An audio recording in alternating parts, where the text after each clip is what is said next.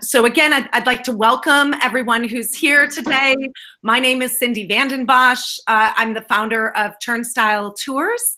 And for those of you who are not familiar with Turnstile Tours, we are a company that specializes in doing programs in partnerships with nonprofit organizations around the city to really raise awareness about the people and places that make New York City work. And so today I'm so excited because we have Paul Campbell coming to the program live from his studio in the Brooklyn Navy Yard. And this is actually how we met Paul. We have been giving the official tours of the Navy Yard for 12 years now. And you know, this is how we initially met Paul. And so today he's going to be sharing his work, and you know, the theme of much of his work that we're going to be exploring together today is chaos and control. And what's so interesting is we're like experiencing this even today.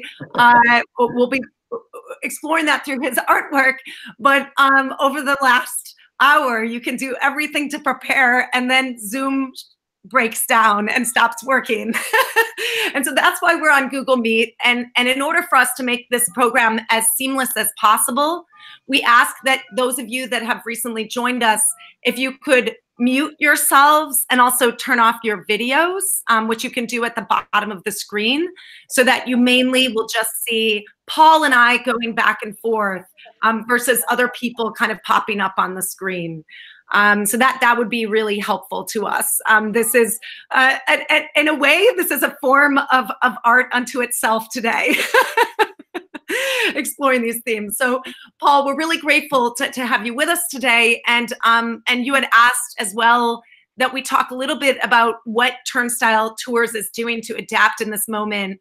We obviously are not operating our tour programs. We do tours in partnership with the Prospect Park Alliance, with the Brooklyn Navy Yard, with the Brooklyn Army Terminal. We do programs about New York City's public market system, which supports small mom and pop food businesses. We also have a partnership with the Street Vendor Project and do tours about street vendor stories. Our focus is really on going deep, on exploring the places and people that make New York such a unique place to live. But right now we can't be out in the world in that way because of the pandemic. And so instead we launched virtual programs starting on March 19th, and we've been doing them daily at 11 a.m. since that time, and we've done now almost 70 programs. And these programs have been great opportunities for us to connect with people like Paul and really showcase the work that they do in ways that we've done on tours in the past. And so that's what we're seeking to do here today. We're also doing programs like this afternoon. We're doing a program with a food business in the Essex market, and they're going to be sharing some of their techniques and stories. They're called Heroes and Villains. Tomorrow, we're going to be looking at the history of carousels in Brooklyn using mostly archival materials. And then later this week on Wednesday, we'll be doing a virtual Fleet Week since Fleet Week has been canceled. Every year, we look forward to having Andrew give tours in the harbor all about the ships that come in for Fleet Week and the military history of the harbor. This year we won't be doing that, but our partners who operate wooden motor yachts, Classic Harbor Line, will be coming on as guests to share a little bit about they build their own boats, to share a little bit about that. And then Andrew's gonna take us on a virtual kind of Fleet Week tour, looking at past Fleet Weeks, going back, you know, 50 years. So that gives you a taste of some of the kinds of programs that we're doing. And this is an effort for us to stay afloat and stay in business and keep sharing stories and building community in the way that we would if we were out in the city giving tours. So thank you for bearing with us with the technological change. We've had just a few people join us in the last 5 minutes, so I'm just gonna reiterate, maybe for the last time or one of the last times, that we had to shift over to Google Meet because Zoom went down. And so what we ask is that you please mute yourself, and you can also turn off your video if you're not comfortable with your image being seen on the screen, as we are making a recording of this. In terms of making this interactive, we do want to make it interactive. And so we ask that you open up the chat box, and you can put into the chat box your questions, your reactions as we move along in the presentation. Okay, and if everyone can turn off their video, that would be helpful. I'm hearing from one of our producers. So if it's possible for you to just click to the bottom of your screen and turn off your video, that would help. And how you do that is you click the camera at the bottom of the screen, and it just turns off your video so your image is not on the screen. Because that's not something we can control on our side. Okay, all right, so it looks like we have our critical mass of people here. And Paul, you've displayed your work all over the world. You've been to, on one hand, you did a big show, a retrospective at Snug Harbor Cultural Center on Staten Island. But you also went to Wuhan, China, which we're going to hear about, and had an exhibition there. You've been to Singapore and India, and you've done public art projects as well that have engaged the public in different ways. The theme of this program today is chaos and control, and how you have sort of removed, in some ways, you've worked with different kinds of objects than maybe most artists work with. So whether it's toys or string or even koosh balls. And then not only that, but you've also in some cases engaged the public to create unpredictable patterns that you then turn into works of art. And so before we dig into a lot of your artwork, which we'll be sharing both in your studio as well as through some slides that we put together of your artwork, I was hoping that all of us could get to know you a little bit better. I know you have friends and family who are such an important part of your life and your art making process, and even colleagues that are joining us today. But could you take us back in time? Have you always sort of been an artist in a way, like even when you were a kid? I should maybe let my sister answer that one, but I think I've probably always been a pain in the butt. But yeah, I mean, I came upon art really early on, and not really sure how it happened. Really, there was no one in my family that really did any was involved in visual art or music or theater or anything. So I'm not really sure how it happened, but somehow it drifted into my life and became more and more important, as I got older. And, even when I was fairly young, I think, even in high school, for example, I mean, my dad died when I was 11, and then when I think it was between my first and second year in high school, my brother, my oldest brother, who was kind of a surrogate father in retrospect, he died in Vietnam, which was obviously horribly tragic for my entire family. And, I got a lot, I spent a tremendous amount of time in high school in the art room. And, I didn't really think much about it at the time, but in retrospect, I realized that it was really kind of got me through a lot of things. Wow. Yeah. It's so interesting when you and I were kind of talking about this, when you're like, in my upbringing, we didn't go to a lot of museums when I was a kid, but I've ended up working in museums, which gives me an interesting take. And I wonder if it's kind of the same with you as an artist. When did you kind of decide to move to New York City? And at that time, were you already an artist? And what was the scene like when you first came to New York? Well, so yeah, my wife Susan and I decided to move to Europe, which we did for a few months. We thought, we both came from the same kind of small middle class town, and we thought it would be a huge challenge to move to Europe. And then it very quickly seemed like the life was pretty easy.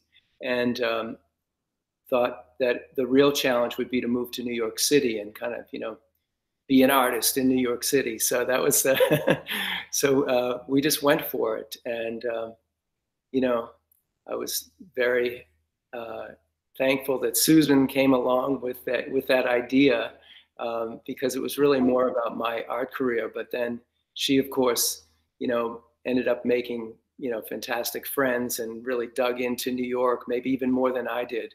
But we searched. We were staying in Boston, which is where we're from, and we searched and searched for a place in Manhattan. Couldn't find anything that we could afford that was halfway decent. And someone said, "What about Brooklyn?" And I never heard anything about, really much about Brooklyn, which is hard to believe now.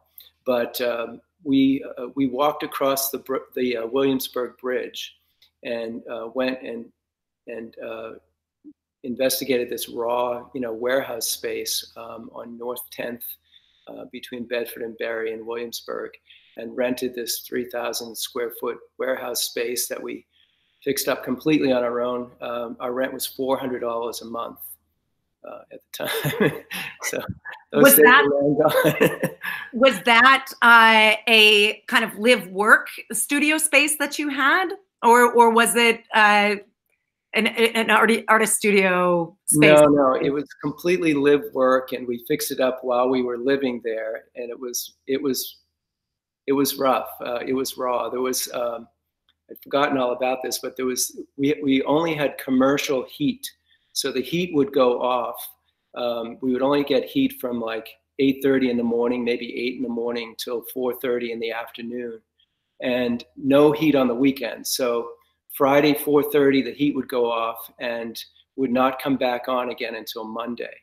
So we used to, you know, we'd go on excursions. We'd go to the Met, and believe it or not, I think it was North 8th and Bedford, there was a topless bar, and it was really kind of a sleazy place, and the owner was kind of a sleazy guy, but he did really crank the heat up for the dancers. And so Susan and I would go in there to get warm. Maybe it was more for me than Susan. I mean, what's unbelievable about that is if you go to that location today, I mean, for folks who are maybe not from the city, Williamsburg was rezoned a while back, which of course this is going to come into the story a little bit later, but what a different place Williamsburg was at the time. Now today, that's where the Brooklyn Brewery is located. You've got the White Hotel and some swanky restaurants. And so it's a different, the neighborhood has definitely changed since you were there. And we actually have some images that I'd like to pull up in a slideshow for everybody, so that we can kind of see. We can see here, bear with me for just a second here, but I'm going to pull up an article that you shared and some images so people can get kind of a mental picture. Let's see. Okay, here we go.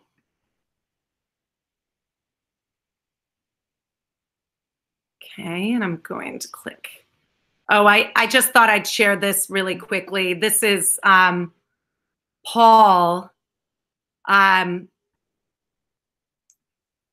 So this is Paul that you can see here with students, and this was actually a couple years ago when we brought high school students who are interested in the fine arts and in painting to his studio as part of a special program we put together with master classes for high school students who were studying at the Pratt pre-college program in the summertime. But here we have the building show. And if you could tell us a little bit, give us a little bit of context. So that was I think it was the first gallery in Williamsburg, which kind of really more located, I think, more in the border of Greenpoint. And I had this idea to do this show with another artist named Mary Linnell, and she. So we put this show together, and the only premise to the show was that you had to live in our building, And the director of the gallery was this kind of wild Korean guy, and his name was Mo Bak, which evidently means nothing in Korean. And he loved the idea of it being very democratic, that it wasn't a curated show in the sense that, all you had to do was be in the building to get into it. So, and that's me in that photo with the kid on my shoulders, who that's Zach, and he's much bigger than me now. I could certainly not pick him up. But he could maybe pick me up, and just great to see that group of people. Yeah, that's so great. And we have another image here. Is this you with the? That's me with Zach's on my leg. Oh, that's so great. That's so great. And this is again what year? The building show was, I believe, 1985. I think I want to say. Got it. Okay. So yeah, so we've got sort of your experience here in Williamsburg.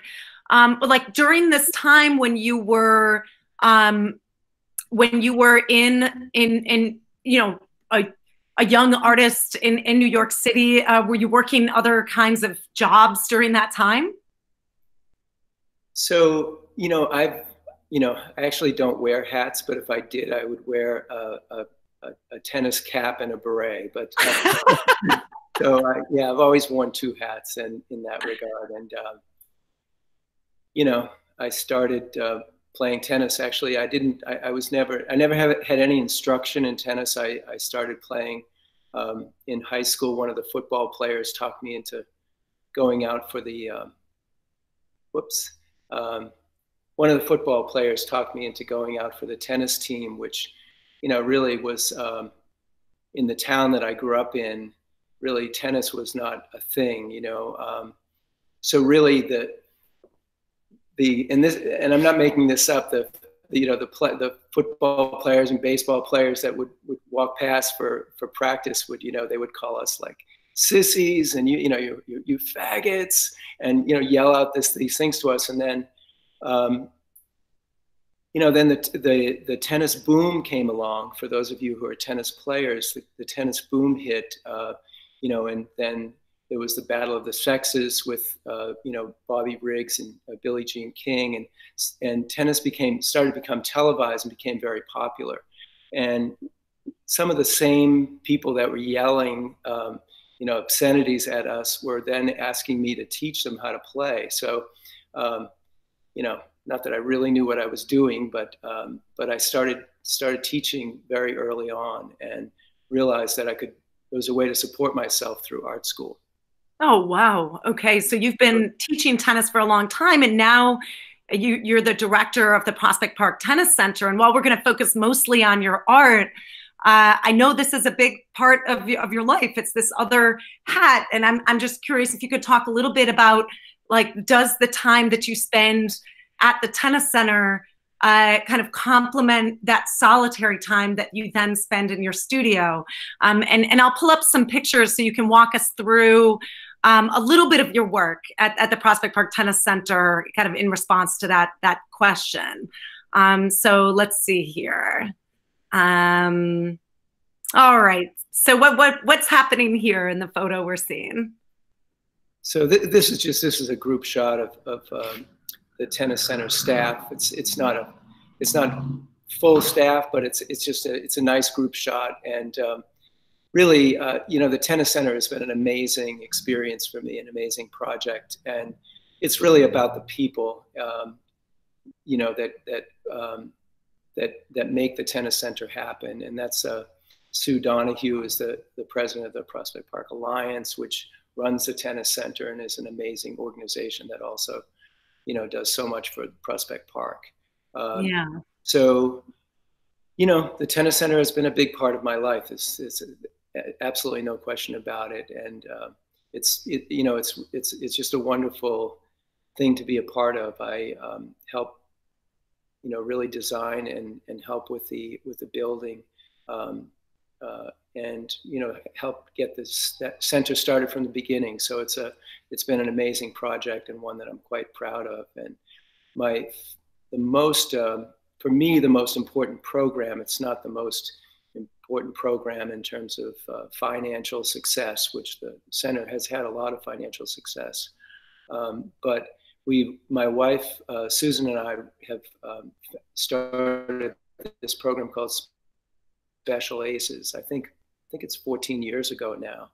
And Susan's a therapist and works with kids with issues. And you know, I'm a tennis pro instructor. And so we formed this program, and it's just been an amazing experience. So it's really been my favorite part of being involved with the tennis center. Yeah, this is something that when I learned about it, I mean, you know this, I've spent many years trying to make visitor experiences at museums and tours more accessible to people with disabilities. And when I learned about this program, I was just so excited that you're building community and social skills and all kinds of things through this project that you've launched at the tennis center. How long have you been at the Prospect Park Tennis Center? You said you were there from the beginning. What year was that? I started in 2003. It's 17 years. Wow, that's so great. That's so great. These photos are just so much fun. Look at that sky. That's one of the pros. And so just dropping names here, but you know, one of the cool things is that, you know, once in a while you get to brush with some celebrities. So this was really cool to have Adam Driver and come to the tennis center and do a shoot there. So that was pretty yeah. Cool. Oh, yeah. That's great. That's great. Beck and Driver. And here, Sue and Phil Lee, who's he's a player and supporter of the tennis center, actually owns one of my paintings, and just it's a great guy, and he's really helped support Special Aces from the very beginning. Yeah. Would you say, Paul, that like it seems like the work that you're doing at the tennis center is very people intensive, and you're probably on your feet a lot, and then you have this other kind of hat that you wear, like you said. There's on one hand there's a beret for the artist side of things, and then on the other hand you have your tennis racket. So do you find that these two parts of your life have complemented each other well? Yeah, I think so. I mean, I like to tell people I have, you know, two unstable professions, and but you know, somehow we're able to raise a couple of kids. But you know, it's great to be. I mean, as I said, the center is so much about the people, and it's also, you know, great to get exercise. And you know, some people would even make the argument that there are some similarities between the sport of tennis and art. I know my friend Eric Fischel, who's a fantastic painter, but he's I've heard him speak about, you know, the idea of art, you know, playing tennis being this kind of conversation back and forth, and you know, art obviously is also a conversation. So so I think they relate. And yeah, actually the other program that I really like at the tennis center is I see Richard signed in, and so I run this little league called the Art and Tennis League, which started out many years ago, almost as a kind of a joke. And but it's really a wonderful league where there's this crossover between, you know, people that are interested in or people that work in the arts in one form or another, and tennis. And so there's quite a crossover, as you can imagine. There are a lot of artists that play. Yeah, that's great. So we were talking about a little bit earlier that you were this artist in Williamsburg, and there's this whole kind of artsy scene that's there. And then you end up moving to the Brooklyn Navy Yard, and that's around the time when we met. But could you tell us about what brought you to the Brooklyn Navy Yard? Like, why did you make that move? Well, it was pretty simple. I had the loft in Williamsburg for 30 years. Never had paid the rent late once, and we were evicted. So, you know, which is the way it works in Williamsburg, or it did in those days. So that was, yeah, 9 years ago, and I decided to come to the Brooklyn Navy Yard. I knew Andrew Kimball, who was the president at the time, and did a tremendous job in reviving the yard. And he didn't get me a great deal on rent. He just put me in touch with somebody, and I was thankful for it. And I rented a space here. So, you know, it's been a great place to create. Yeah, absolutely. So we're going to now kind of dig in and dive into your works of art. But one of the favorites, since you are in your studio right now, one of my, you know, whenever I step into your studio, one thing I really enjoy is just seeing all of the unexpected items and objects that you paint with. And I'm wondering if it's possible for us to, we could either do this now or we can do it a little bit later in the program, but see some of those objects that you might have out, whether it's a koosh ball or something else. Okay, yeah. Or you could bring them to us. we can walk a little bit. This might be a little choppy. I apologize. That's okay. No, it seems okay. So yeah, so this is my hangout when I'm not at the tennis center. This is my desk area, which I don't know if you can see it, but it's a sort of big old desk that I traded a painting for when I moved from Williamsburg. I traded with the landlord that evicted us. It was actually ended up being a friendly. Yeah. And then this is, I don't know what you're seeing, but yeah, so we can see if you can go down just a little bit. This is kind of your workspace, and what we're seeing are like koosh balls, and it looks like there's a champagne bottle. There's some kind of car, looks like a remote control car. There's a Brooklyn beer can. That's important for Ellen and Steve to see. Oh, and a Brooklyn beer bottle, which I didn't know. Yeah, there we go. That's so. Yeah, Steve and Ellen are two of my really earliest friends from Brooklyn. So yeah, so yeah, so this is kind of take you around the studio a little bit.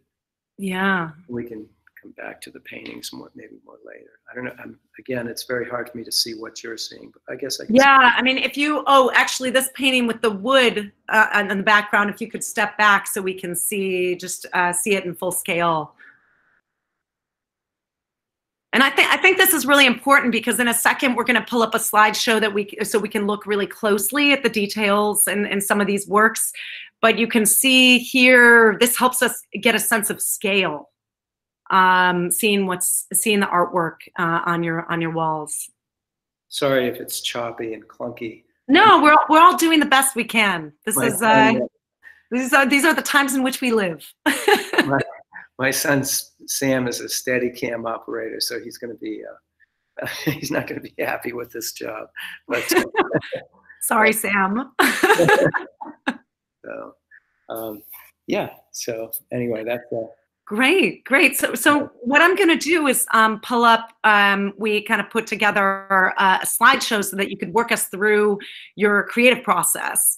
And so I'm going to pull that up now so we can see the sort of layered approach to your work.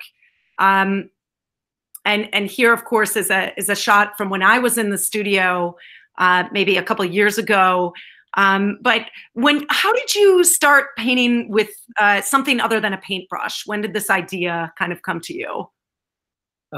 So I was working in my studio in Williamsburg one day, and I put a canvas kind of at an incline, and I just took a ball. It may have been a tennis ball, it may have been another type of ball, one of my kids' balls. I'm not really sure, but and I just rolled it, and I dipped it in paint and rolled it, and it made this kind of interesting arc. And then I just kept doing it. My friend Rene Pierre-Alain came into the studio, and he just said, "That's the best thing you've ever done." And I respect his opinion. And so I just, decided to really explore this idea of removing my hand from the canvas. And that, in other words, not painting with the traditional kind of brush in hand. Although I have come back to that more recently. Yeah, yeah, and we'll see like different kinds of examples of that. But this is from one of kind of one of your early shows after you had started this approach, and you started because you were playing with you also tried like sort of painting with your children's toys, right?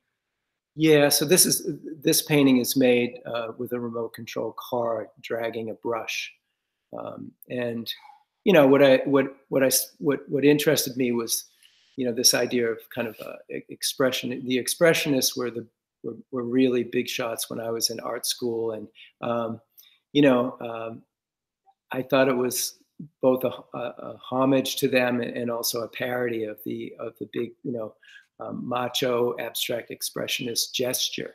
And so I started doing these paintings using the cars. This is a very large painting, probably maybe the largest painting I've ever made. So. And this is also with remote control cars? It is, yes. It's tire tracks. So, yeah. Oh, that's great. This is a different type of a toy, but you know, so sometimes they're really kind of you know, very direct, and other times and kind of harsh, and other times they're softer. This is on the harsher side. And this one also has koosh balls, right? We can kind of see that in the work. It does, and I started calling many of the works hybrid, this hybrid series, for that reason, that I started to then, you know, kind of mix the techniques. Initially, like this one was made with remote control cars, and then I went back in and painted that blue to kind of, you know, just make the marks do something a little bit different. And this one here, what are we? Is this a motorcycle, or what are you using here? You know, to be honest, I can't remember what toy made that, but it's a small piece, and then went back in and painted. What I often do, which is kind of a strange technique, but you know, just to make my life more difficult, I often go back and paint the background last. So that gray, for example, was the last thing that was painted, not the first thing. But it tends to give the work this kind of edgy, you know, feeling and quality that I like. That is hard to imagine, especially getting in there and painting some of these really tight spots. I just can't imagine.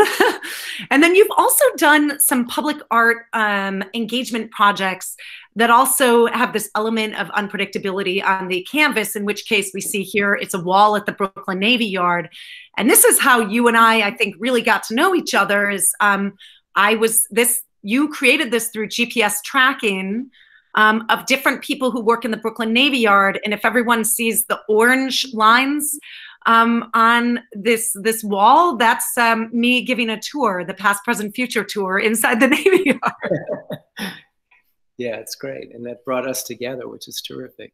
Yeah, this was a really fun project. And, you know, the idea really, I mean, a lot of whatever good ideas I have, they usually come from my kids or my family. And my oldest son, Zach, is an urban planner and studied, and he learned, you know, the essentials of GPS tracking. And so, you know, I thought it'd be nice to make something that was kind of, you know, fun and colorful, instead of, you know, this idea of surveillance with GPS, you know. That's kind of ominous and nasty. And yeah. So this was commissioned by the Navy Yard. It doesn't exist anymore. That building behind looks quite different now. Yeah, it's building 77. It's been completely renovated, filled with windows. That's where there's a public food space that's there. And yeah, it's one of the biggest projects that the Navy Yard has undertaken in recent years. And about 1 million square feet has been renovated. And you invited, I remember there was someone from Steiner Studios who rode around in their golf cart on the movie campus there, and they were documented, all different kinds of workers, right? That you engaged. All different kind, you know, all different different tenants in the yard. So that was my son Sam. This is my friend Julius. Oh, this is Sam. That's Sam, and Julius, who actually is really a professional painter, and but he came and helped out, which was amazing. And that's my son Zach and Sam, and I love this photo because it's a woman selling empanadas. So like, you know, just a couple days after we had finished the painting, you know, this woman parked her cart in front of the wall, and it just looks so perfect. You know, Yeah. Just, you know, the way public art I think should work, where, you know, the public kind of blends into it. I mean, one of my best moments when we were painting the wall was, you know, I don't know, I forget the number of the bus, but the bus was kind of coming down the hill and turning, and we were working on the wall, and the bus driver gave me the thumbs up. And I thought, you know, that's so great, you know, that, you know, this is a guy that does this route every day. And if he likes it, you know, that's a great thing. So it was fun. And then people, these are just some random folks that, you know, people started posing. That's not a random folk. That's my friend, my friend Bruce Ferguson, who's a fabulous man and a fabulous curator. Yeah, I mean, the public art, you know, it has a way. Pardon? That's Susan's sister, Linda. sorry, Cindy. Nice. No, but you know what? This mural really does evoke movement, and it you can see that people are naturally inclined to kind of pose using their bodies with the movement that's evoked through the painting. Bettina did so much, helped so much with this project. She was great. Yeah. Yeah, I mean, a lot of my work really involves movement in one type or another. So even though that wall is quite different than most of my studio work, you know, it still is about this kind of documenting movement in some way.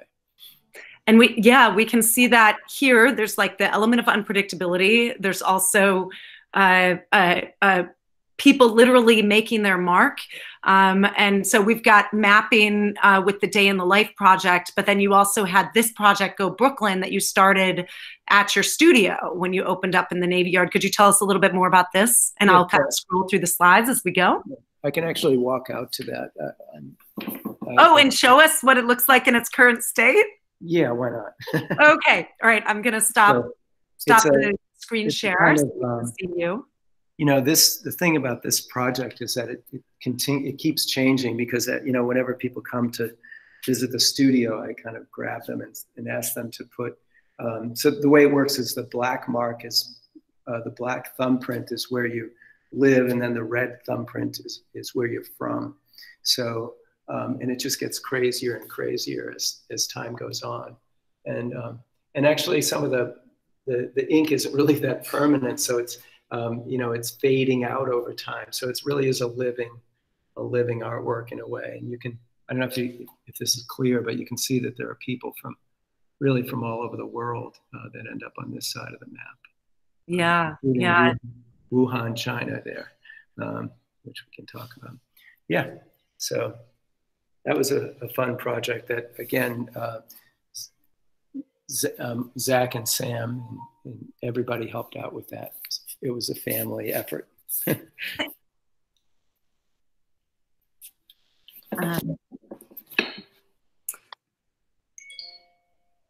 These are just some students that are interacting with the map here. What about the lines that we see? What are these lines that people are drawing back and forth? Is it between where they're from and where they live? Yes. Yeah, they couldn't connect it, and sometimes, you know, write down where they're from, and yeah. And here we have Doug Steiner, who oversees Steiner Studios. Yeah, he's an important guy in the Navy Yard. Absolutely. And in terms of public art, so we've looked at a few where you're pulling in influences of friends and family or coworkers or people at the Navy Yard. And this Coney Island Abstract Project, you literally took a canvas down to Coney Island collaborated with another artist and invited people on the boardwalk to engage with the canvas. Could you share a little bit about that project?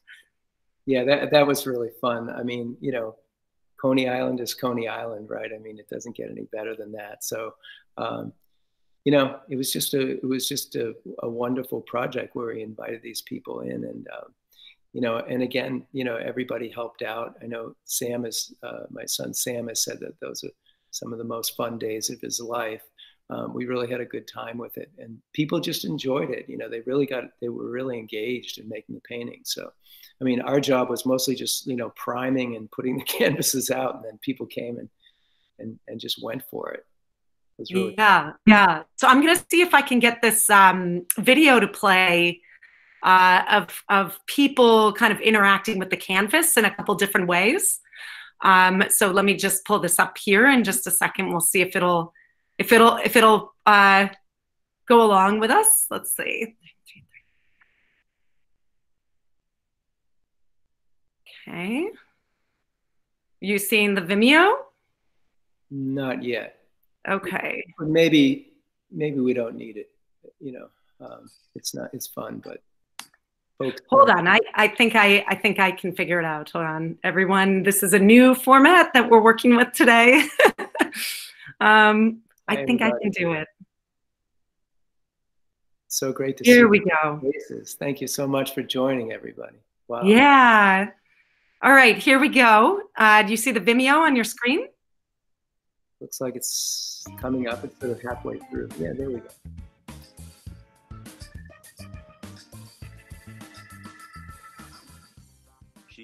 And I invited the public to make paintings in unusual ways on the Coney Island boardwalk. The project was called Coney Island Abstract. People really got into it. It was a blast.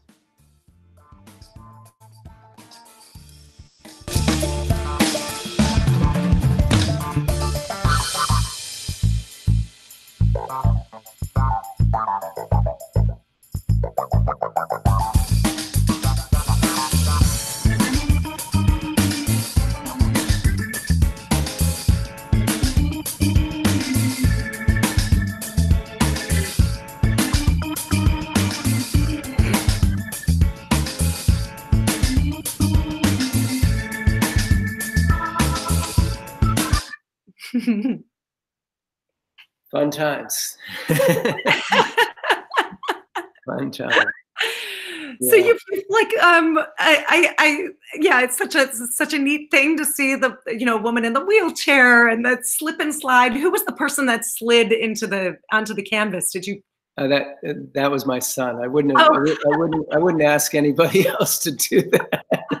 But yeah, you know, that building was really dilapidated at the time, and owned by this man named Charlie Bendit, and he allowed us to use the building.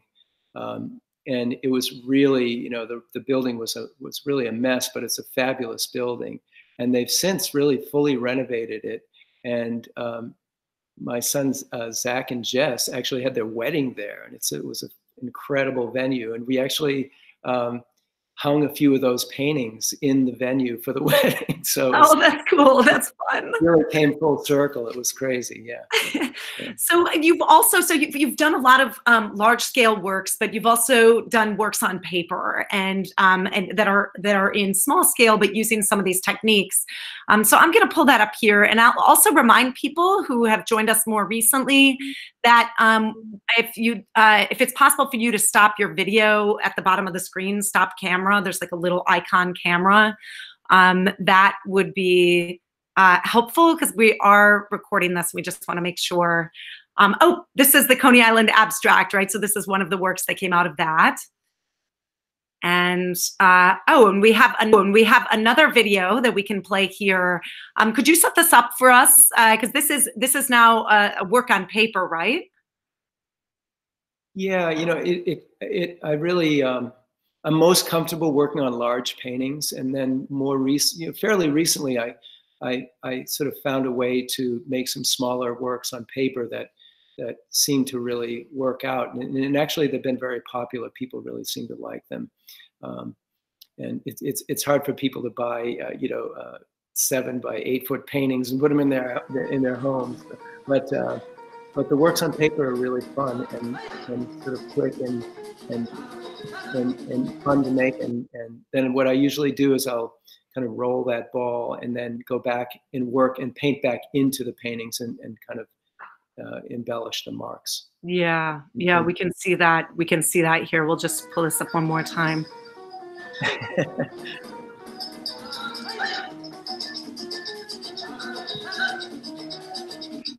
Paul, as you're doing this, do you kind of have a sense, since you've now been working with balls and koosh and stuff, like what, as you're going into it, do you have a sense of where you're wanting to go in some cases, as you're moving the ball around, for example, on the paper?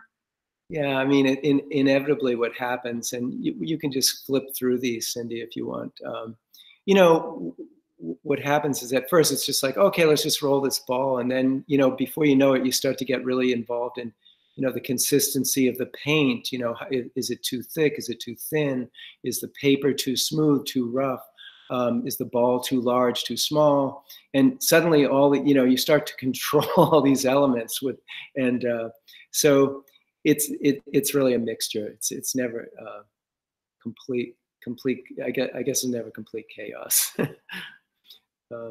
So this is a great art dealer that has in the front that has represented my work in South America over the years, and I just saw her in Spain fairly recently, and that's my nephew Joe behind her.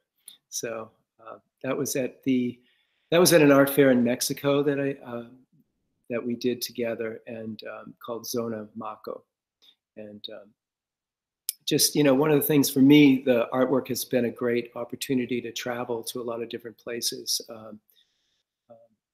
Did a wonderful project with my friend Yasmin, who had this wild idea of,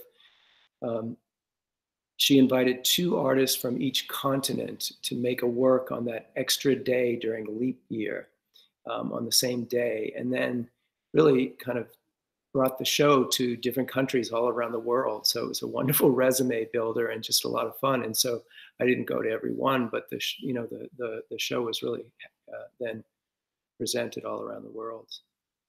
And some of what we're seeing here as we click through, we see there's sort of this added layer where you're painting with string. Isn't that? Yeah. So yeah, I've used string. I just like that arc. I just kind of let it arc and then kind of tap it on the canvas, and it just creates this arc that, I mean, a lot of these are just, you know, really basic principles of physics, right? I mean, it's the string arcs in a certain way. So this painting is called The River, and it has a kind of graffiti feel. And I put it in because my youngest son, Sam, is really my, you know, he's an advocate, and he's got a great eye, and he's also, he may be my harshest critic, but he always comes up with these ideas, and he'll say, Dad, why don't you just put a blue stripe down the middle? And I said, no, that's crazy. And then, you know, a couple of days later, I end up putting a blue stripe down the middle. So after I did this painting, I then did a series with this kind of thing happening. And again, the blue is like the last thing that's painted. And it makes it so vivid. I mean, it really does. That slight kind of change in approach. So it's so interesting how that came about. We can see that here too.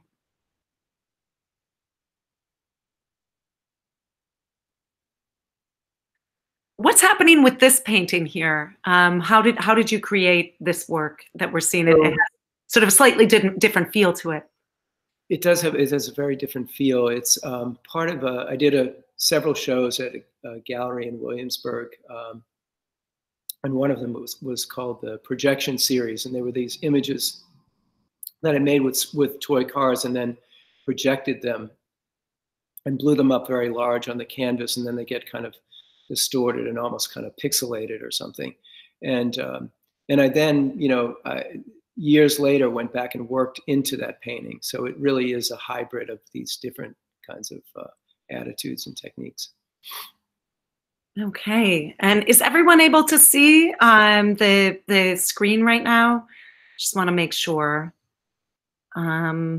It's small. I see it very small, Cindy. Oh, okay. Let me just make sure that just want to do a check with my team. Is everyone able to see it in large screen? We might see it differently than other people do. It looks like we lost the presentation on my side. Oh, really? Okay. Yeah. Okay. So hold on 1 second. Okay, resume. Oop, what about now? It's No. a small image. This is cancel. Okay, sorry everyone. We are learning. This is a whole new world.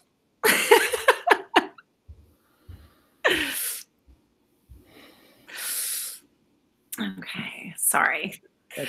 So as we're going to go back in and look at more of your works, but Paul, what I find so interesting in some ways is that when you're painting, sometimes that's a solitary experience, sometimes you're engaging other people in the foundational kind of elements, but then you're also creating works that you don't know where they're going to go in the world, whose wall they're going to be on, whether they're going to be in a person's home or in a restaurant.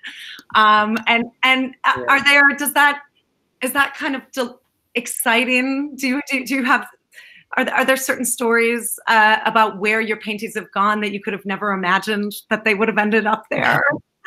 Yeah, I have lots of stories about that, but yeah, in the bottom line is that it's just, it's wonderful when people, there's no better compliment than for a person to really want one of your works to be in their home. It's a fabulous, I think it's a great feeling. And I've sold works to institutions and foundations and corporations, but really when people buy works and they go in their home, it's fantastic. And later we'll see an image of one painting that I'll talk about it when it comes up. But, okay. Yeah. So here we have a painting that we also have kind of an interesting video that we're going to share. And so I don't know if you'd like to set this up in any way, what we're about to see. This is just Sam being Sam, Okay. So this is kind of fun. We're going to pull this up here, this video of your son kind of engaging. And he's not the only one. We've seen people posing with your mural. So this one here.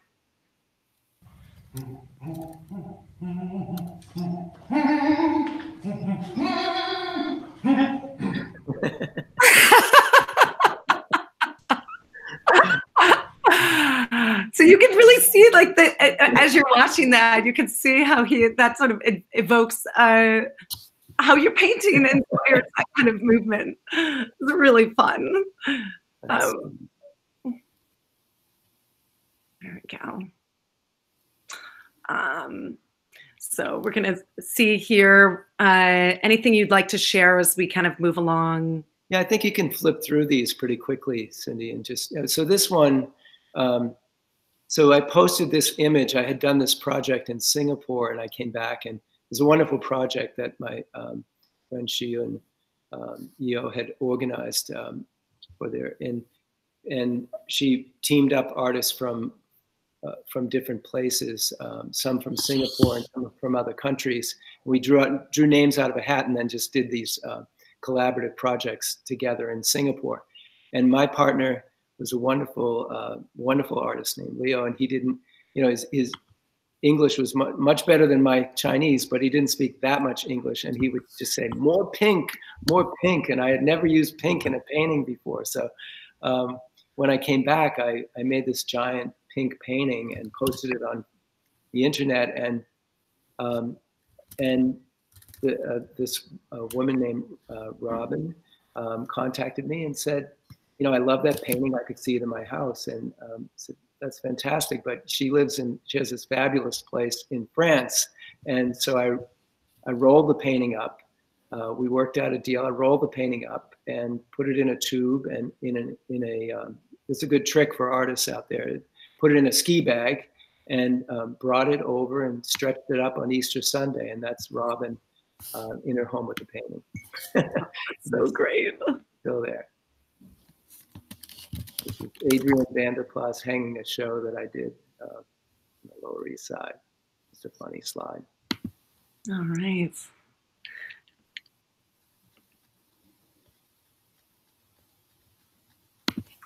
So you've exhibited in many different places around the world, and we've been looking at a lot of your paintings, and we're now going to kind of see and learn about some of the exhibitions you've done in different places. And so this here is when you were in Singapore, is that right?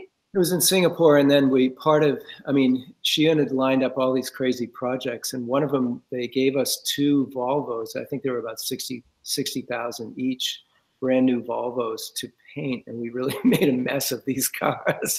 But it was a lot of fun, and and when I was there, someone said, we need more of Paul's mark, and I never thought I had a mark, that I owned a mark, but I had gotten sort of obsessed with this idea of using these kind of koosh balls to make a mark, because it seemed to be a mark that could morph into a lot of different things. It could be, sometimes it looks organic. It looks like something under the ocean. Other times it looks like fireworks. So that's the Singapore group in a show that we did there.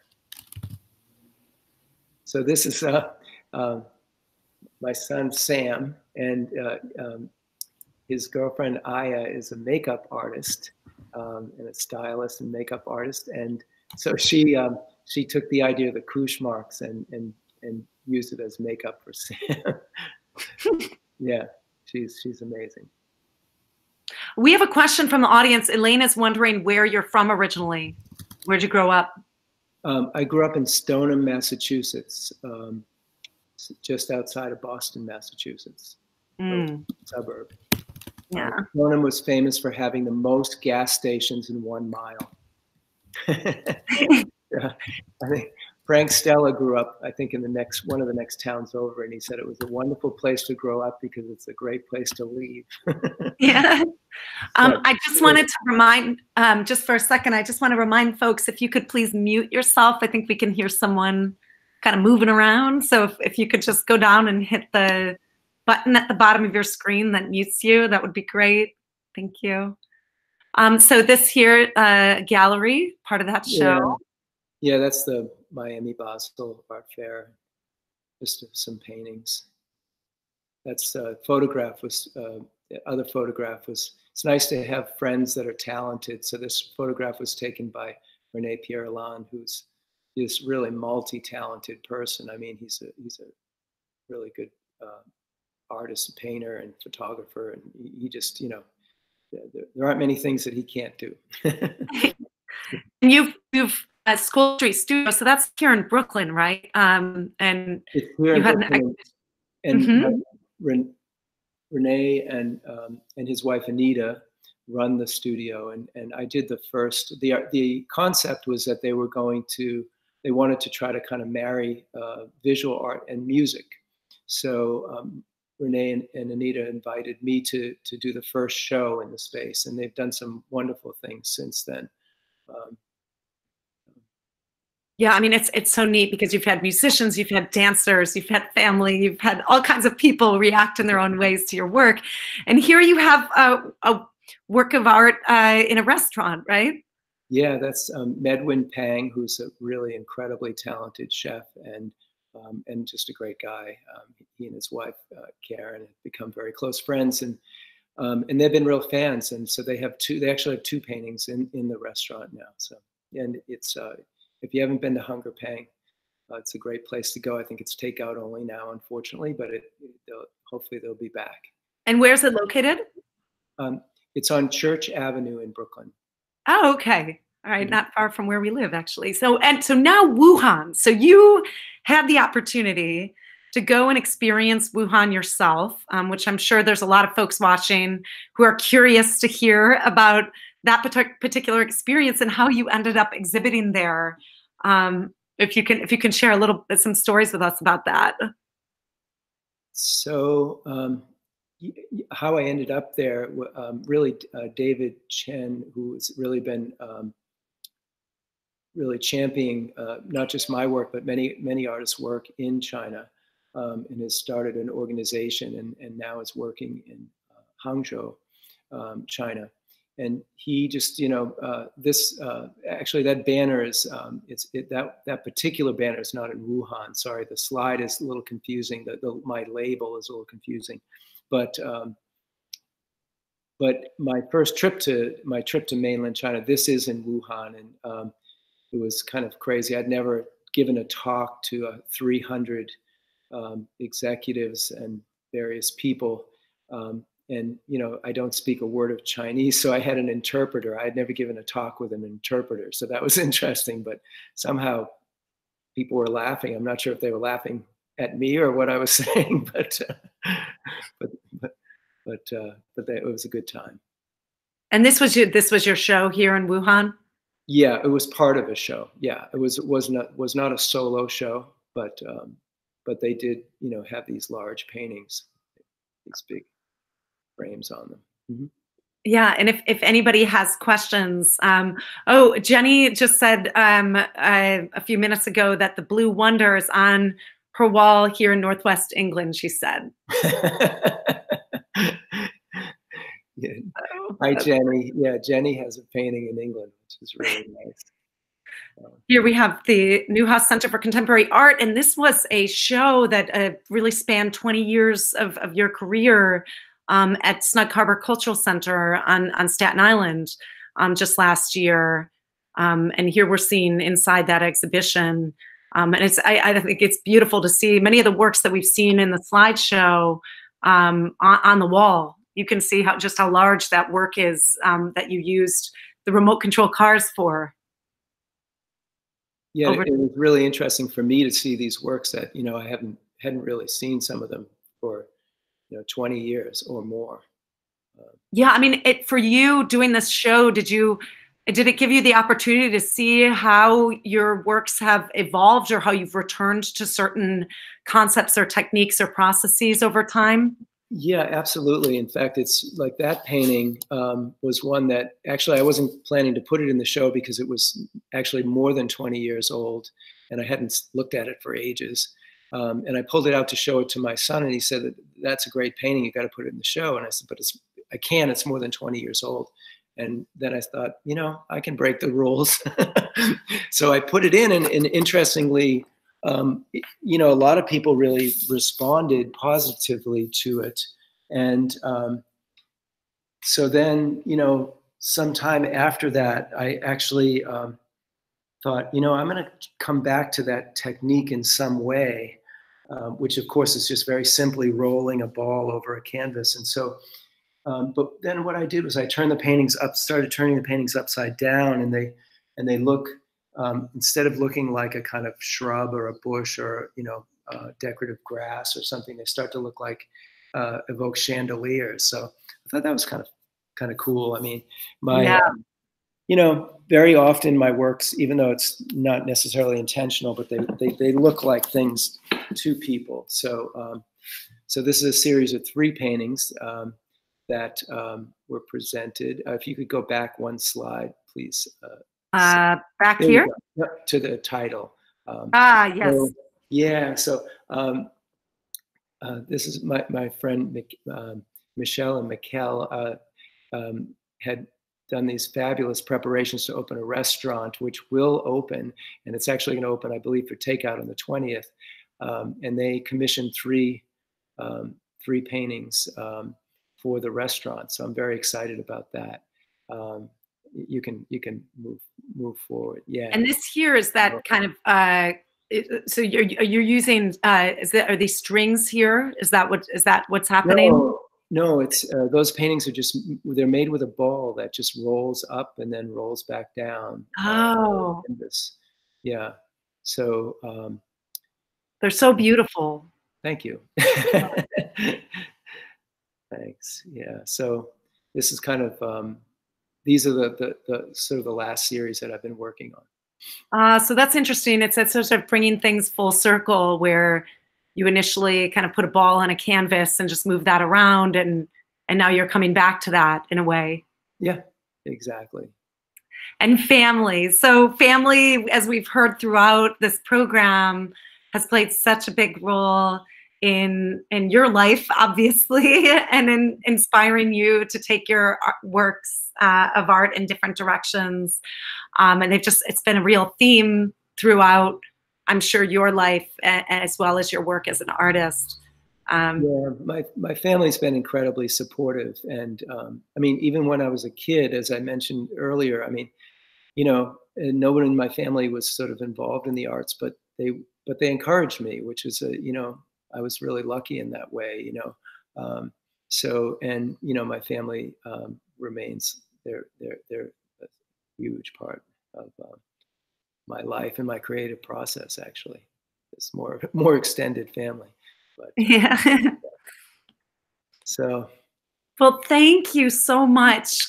Is there anybody who's joining us today that has a question or reaction, or maybe there's something that folks are interested in seeing in your studio?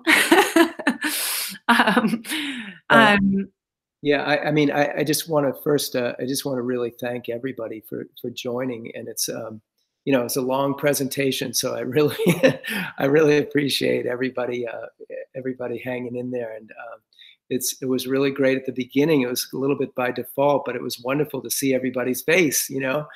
So I'm really missing so many people. Yeah. Well, Paul, we appreciate all your time in and thoughtfulness that you put into sharing your story. We have so enjoyed bringing people who are interested in painting and in learning more about creative and artistic processes. And the fact that you have used so many creative objects as well as engaging the public in inspiring your work, I think it's an inspiration to me, for people who are at home that may want to tinker around themselves with maybe painting not with a paintbrush and something else. Do you have any tips before we sign out? I'd say, you know, at this point, you know, I only want to do things that are fun. So I would say, you know, have fun and let your kids, if you have them, lead the way. And if you don't, find some kids that will lead the way. And so, and you know, I just want to turn the camera outward for a second, because I don't know if you can see these big cranes. Can you see the cranes? Yes, we can. So that's my, you know, that's my dream, is I want to make a painting with those cranes. That's going to be I want that to be one of my next projects. So maybe everybody will help with that. That would be great. Well, thank you so much, Paul. We hope you have a good day. Thanks so much to everyone for joining us. Later on this afternoon at 4 o'clock, we're doing a program with Heroes and Villains, a vendor in the Essex market, about that they make. Tomorrow we're doing the history of carousels in Brooklyn, and we just have so many exciting programs coming up. So we hope that you'll join us, and we can see Paul's studio here. So Paul, thanks so much. Have a great day, and we hope to see you in person sometime soon.